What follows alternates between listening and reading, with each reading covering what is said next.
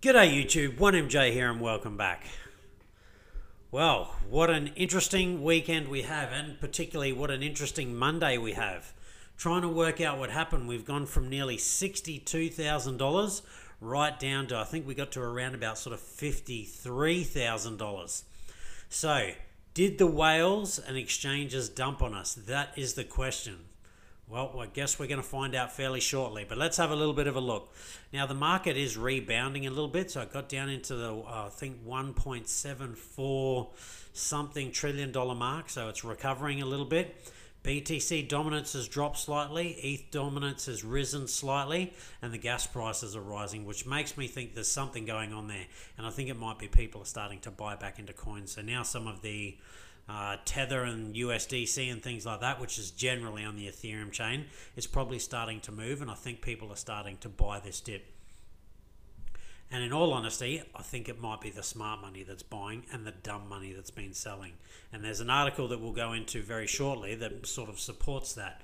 Whether that's completely true or not, I don't know, but I would sort of suspect that that's probably what is going on actually. I think smart money are accumulating Bitcoin, and dumb money, not so much dumb money, because if they're taking profits, then all good. But if it's dumb money panicking and selling, well, then that's exactly what they are. They are dumb money. But let's have a look. All right, there's a bit of green here, so it's a bit of a mixed bag that we can see. But what's really pumped in the last 24 hours in the top 100? All right, orbs. It's come from outside the top 100, obviously pumping 700% in 7 days. I would absolutely be taking my initial investment out straight away if I was up 700%. That's just, yeah, that's a no-brainer. But look, pumped 65% in the last 24 hours, so pretty good, not too bad at all. Siacoin, there you go, sort of out of the doldrums, had a pretty big pump. Reserve rights token done well. Ravencoin, Ontology. Look, there's some really good gains here. And for me, anything above 15% in 24 hours is a good gain. For cryptocurrencies, for 6 months, that's good in traditional stocks. Like you get 15%. So for us to do that in 24 hours is good. And look, you just go next door over to the right-hand side and they've all pumped even more. So they're doing quite well, all these coins. And then after that, we've still got a fair few coins that are getting still reasonable returns. I mean, 8.4% is nothing to, throw shade at for Voyager, Digibyte, Kasama. Even look, XRP's had some good news. I don't know I don't know if it's had good news, but I mean, it's good news that the price has gone up. I don't know what's happened there, but obviously something's happened there. And look, quite a number of high single digit gains, I should say. So things are looking pretty good there. But what about losses? Because I'm going to say there were definitely some losses. Right, Holo, again, you're up 140% over 7 days, 10%'s pretty reasonable. Matic has pulled back a little bit, but still up 76% over the last 7 days. I'm really bullish on Matic. I have no idea what the price may go to, but there's just so much going for it. Again, it's now multi-chain, it's multi-solution. So yeah, super bullish on Polygon. Hedera Hashgraph has been doing quite well, bit of a pullback, but look, it's already starting to recover, so we'll have to wait and see. But look, there's one coin here that's really had, and not even a bad loss, but just, a sort of a semi-reasonable loss, and that coin, though, is still up 140% for 7 days. So they're doing it right. So really the losses have been quite minor. And then you're just getting into sort of single-digit losses. I mean, Polkadot, down 3%. Uniswap down sort of 3% as well. And these aren't really, awful losses, although the graph is really having quite a pullback. So me personally, I'm keeping an eye out for another buy-in point. I really like the graph. And I think it is... I remember bringing a story to you a while ago that they said it was 6 months, and I don't know how long it's been now, but after about 6 months, coins were being unlocked from the graphs, initial investors, and they were able to sell. So that may be some of what's going on here. Still really, I'm super bullish on the graph. Do some research into it. It's all about data and things like that. I really like it. And again, Chili's obviously leveling out a little bit and having a pullback. But I mean, still up 170% for 7 days. So if you've lost 3% from 170%, you're not complaining. Pundi X And again, no major losses though. Again, this is the only one in the top 100 that, would kind of hurt a little bit, but not really if you're still up 140% for the week. All right, so moving on, let's have a look at the chart. So we can see it's done this before. Bit of a descending triangle, boom, descending triangle, boom. And what we've got here forming is a very, very small descending triangle. But what we're trying to find out is it over? I mean, look, here we got 9 o'clock in the morning, UTC time, and we have a bit of a spinning top candle. So it's a little bit of indecision. The CME gap did get closed. And now we're just waiting to see.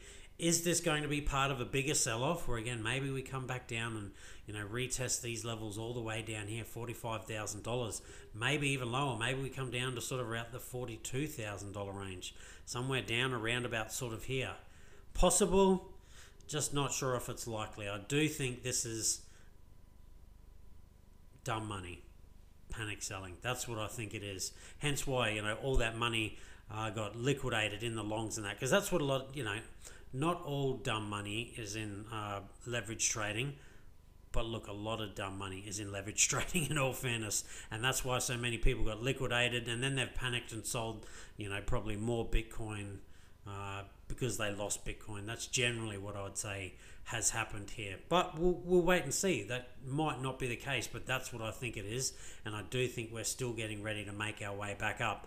But I wouldn't be surprised if we travel sideways for a while. It could be a couple of weeks, maybe even another month or two before, with a lot of volatility, before we can make that next leg up. And for me, it's the $80,000 mark. That's what I'll be watching for. I think there'll probably be a bit of a sell-off before we get to 80,000. I've said this before. I think it is the $20,000 brackets, and it's shown. We had trouble getting past 20,000. We had trouble getting past 40,000. We've had trouble getting past 60,000. That's really where we've been kind of stuck, getting around here, dipping about.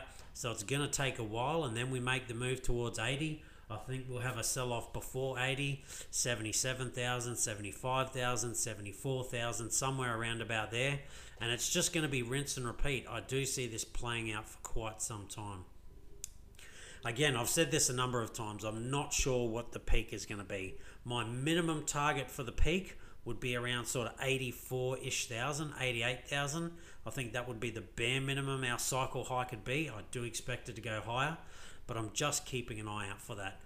My gut feeling tells me the $100,000 mark is going to be quite difficult to get past. I think we're really going to struggle there, and I think there's going to be a big sell-off somewhere around the $100,000 range that's probably going to crush a lot of people. That's my belief anyway, and I think we could get to around about 100,000 and possibly end up almost all the way back down here around kind of 60. I don't know if we'll get down to 50s, but I wouldn't be surprised if we went from, a little bit under 100,000, say $92,000, and we come all the way back down into the 60s, maybe even into the sort of high 50s, somewhere in and around about here. Could be wrong. Time will tell. We'll have to wait and see. But at the moment, again, we've had a bit of a sell-off, and now the market is slowly bouncing back, but that is a bit of an indecisive candle at the moment.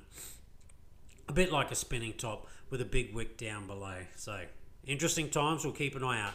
All right, let's get on to some news stories. All right, BitMEX executive surrenders in New York and pleads not guilty. All right, Ben Delio, one of the founders and co-owners of embattled crypto derivatives exchange BitMEX, has surrendered to U.S. authorities in New York. According to Bloomberg, Dello, I'm not sure how to say it, Dello, was arraigned remotely before U.S. Magistrate Judge Sarah L. Cave during a proceeding on March 15. He pled not guilty to all charges and was released on a bail bond of $20 million. Now, interesting here, it says the bail terms stipulate that he is permitted to return home to the UK and await trial. So, yeah, I guess it depends on how long it's been since he was in the UK about whether he considers that home now or whether the US or the Bahamas or wherever he's been is home. But it seems like, things have caught up with BitMEX. There was, a lot of rumours that they were doing lots of funny stuff. And I guess, the long arm of the law, if they have been doing that, has caught up with them, and I'm guessing we'll probably deliver some, yeah, I'd say it's probably going to be some pretty swift justice. But look, I could be wrong. This could, drag on for months and years. Who knows? We'll wait and see. But not good for the owners and co-founders and all the rest of it of BitMEX. The law is definitely after them. All right, this is the story that I found interesting. And this is what I was talking about. So, long-term investors are hodling with 95% of Bitcoin trades involving young coins. So this big sell-off, it's been by coins that haven't been owned for very long. According to research by on-chain analytics provider Glassnode, 90% of the Bitcoin changing hands last was moved less than 3 months ago on the blockchain.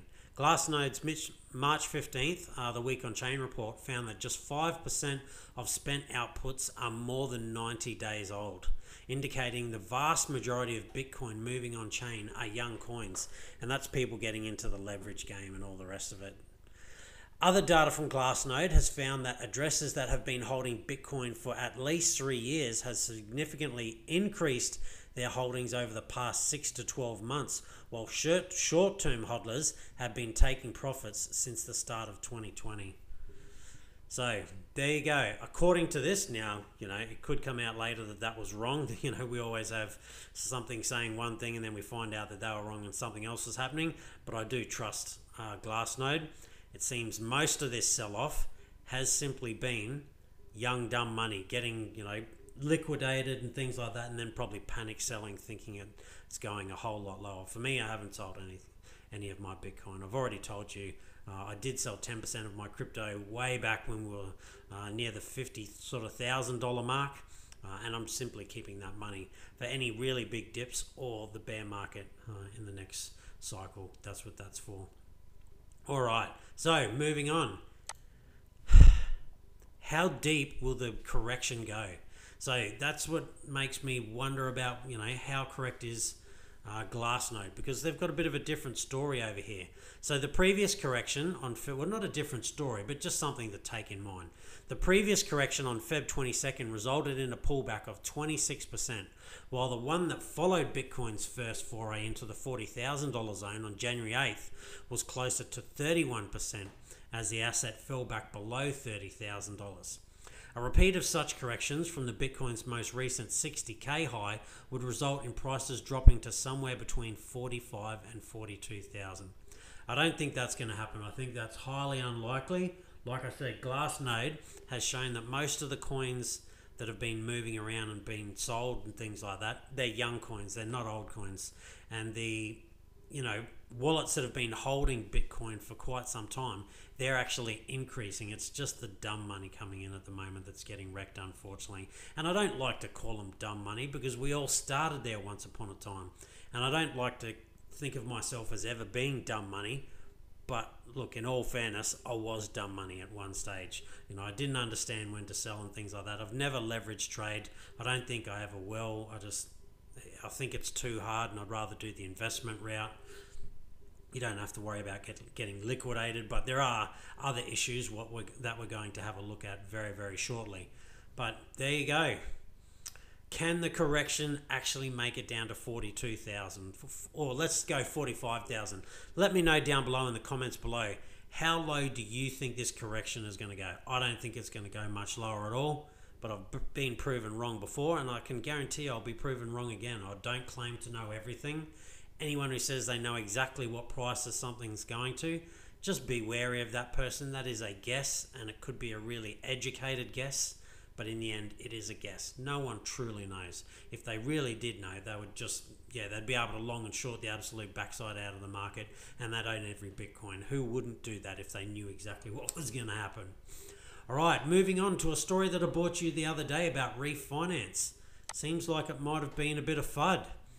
All right, the refinance community was taken ablaze today following tweets on behalf of Alameda Research refuting the partnership release from last week. So I told you that there was talk that Alameda Research bought $20 million worth of refinance. Turns out that's not quite true. So Sam Trabucco, a quantitative cryptocurrency trader, part of the Alameda Research team, took it to Twitter today to reveal that the company is in no way affiliated with Reef Finance. This came as a shock to the community following a market-wide announcement last week that the latter had invested $20 million in Reef as a strategic placement and future communal initiatives. All right, so we go down here, and it seems what happened was they only agreed to an over-the-counter trade from Reef, but apparently the Reef team allegedly backed off. So seems it hasn't happened, and I suspect that the Reef team have probably put that news out because it would have been bullish news, but for whatever reason weren't happy to sell, which is a little bit sneaky of them if they did that. Again, I'm not sure exactly what happened in the background, but don't go tweeting about stuff until it's actually done would be my advice. Still pretty bullish about Reef, but that's really poor PR on their behalf if they went and did that, and this is going to hurt. Let's have a look. Let's go over here. What's happened to Reef since? All right, 119. I'm going to say they've probably been hit pretty hard, and people are probably being a little bit annoyed with that. There we go, down 20%. So, yep, still up over the last 14 days, which is good, but people would be pretty annoyed to find out that that wasn't true. And look, this could get worse before it gets better. So, for anyone who's involved in Reef Finance, whoever's in charge of PR and social networking and all the rest of it, you probably want to tell them to, get that sorted, because that kind of stuff is only going to hurt that project. It's not going to improve it in any way, shape or form. Maybe in the very, very short term it might help them, but in the long term it won't. People will just get jacked from them and they'll leave the project. All right.